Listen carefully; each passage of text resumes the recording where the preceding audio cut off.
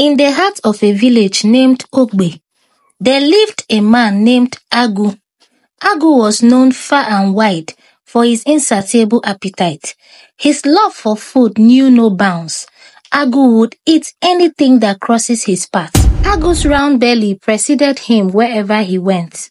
His neighbors would chuckle as they watched him walk down the narrow lanes. But Agu did not care. His only mission was to sample every delicacy the villagers had to offer. One day, as rain drenched the village, Agu's hunger intensified. He craved for something extraordinary, a dish that would satisfy not just his stomach, but also his soul. So he set off on a culinary adventure. His first stop was at Adamma's Isiewu joint. Adamma was known for her spicy, delicious Isiewu. He ordered for a plate and he finished everything in few minutes. He also went to the plantain and pepper soup joint.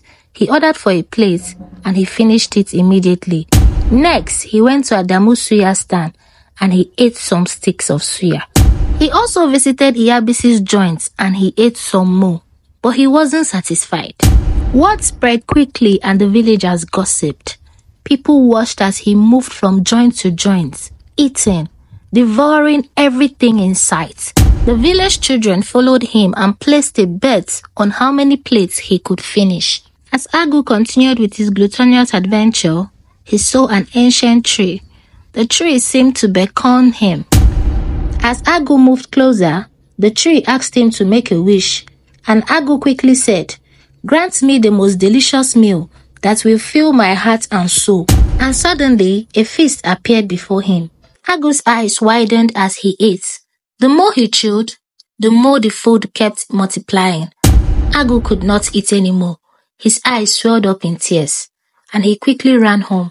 From that day, he vowed to appreciate food.